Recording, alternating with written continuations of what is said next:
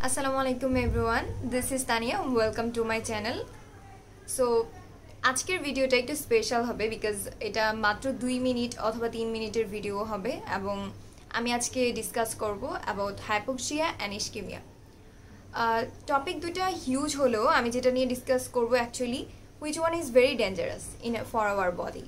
So আপনারা যারা জানেন যে হাইপোক্সিয়া এবং ইসকেমিয়ার মধ্যে কোনটা বেশি ডেঞ্জারাস আমাদের বডির জন্য সেটা জাস্ট কমেন্ট সেকশনে জানাতে পারেন এবং আমি তো অ্যানসার দিবই। ওকে, সো হাইপোক্সিয়া সম্পর্কে আমরা কি জানি? What is hypoxia?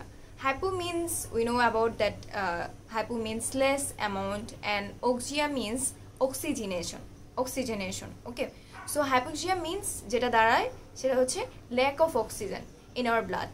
আমাদের ব্লাডে যদি অক্সিজেনের লেস অ্যামাউন্ট থাকে অথবা কম থাকে সেই ক্ষেত্রে এটাকে বলা হয় হাইপোক্সিয়া এবং তখন কিন্তু বডি সায়ানোজড হয়ে যায়। We know about that.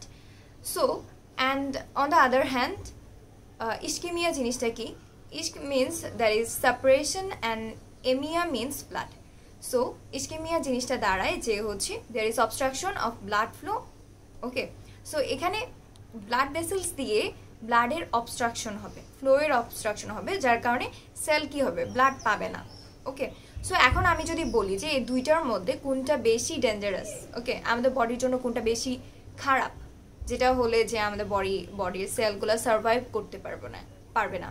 Okay, so চিন্তা করেন ইসকেমিয়ার কথা, এখানে কিন্তু ব্লাড ফ্লো হচ্ছে না। ওকে, ব্লাড ফ্লো হচ্ছে না, না হলে কি হবে? আমরা জানি যে ব্লাডের মধ্যে যে শুধু অক্সিজেন থাকে তা না, অক্সিজেন ছাড়াও বিভিন্ন নিউট্রিয়েন্টস থাকে, এনজাইম থাকে, যেগুলো কি করে, যেগুলো আমাদের বডিতে এটিপি তৈরিতে বা গ্লাইকোলাইসিস, এছাড়া গ্লাইকোলাইসিস এবং এটিপি তৈরিতে কিন্তু হেল্প করে।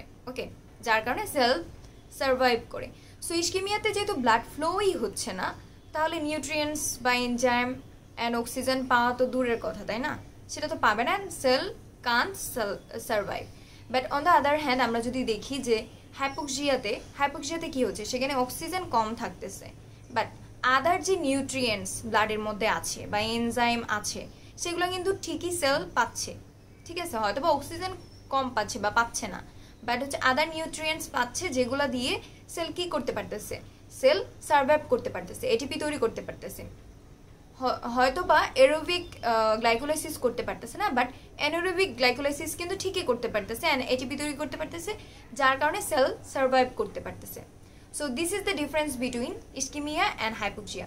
So we found that ischaemia is very dangerous then hypoxia.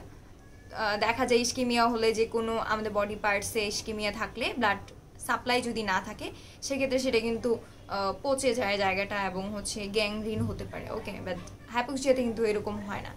So that's it. Thank you very much for watching my video.